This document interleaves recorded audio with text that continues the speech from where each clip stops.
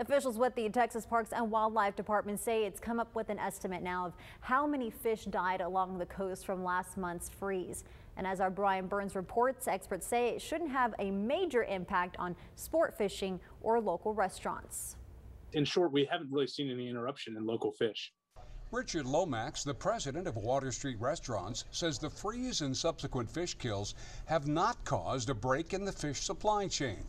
People that eat in our restaurants like to go fish, and if there's less reason to come to the coast, we could probably sense it that way.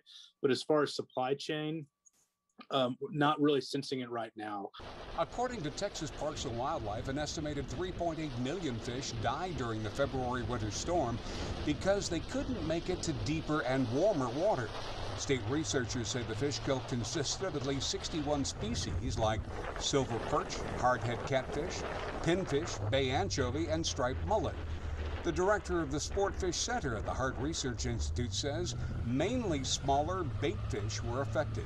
A small percentage of those, about 10%, was game fish. The others were forage fish. And we still do care about those because they provide food supply for the fish that support our economies like trout and redfish. Dr. Greg Stunz says while people who like to fish need to proactively catch and release, the outlook for the ecosystem's recovery is an optimistic one. Mother Nature's resilient. Everything is spawning right now. Many of these fish are contributing back to the population, so that's a good thing. But we still should exercise some concern here because we want to do the things that promote recovery as fast as possible. This is not the first freeze to occur in Texas coastal waters. Multiple freeze events occurred during the 80s, killing almost 32 million fish, with the most severe impacts being on the lower coast.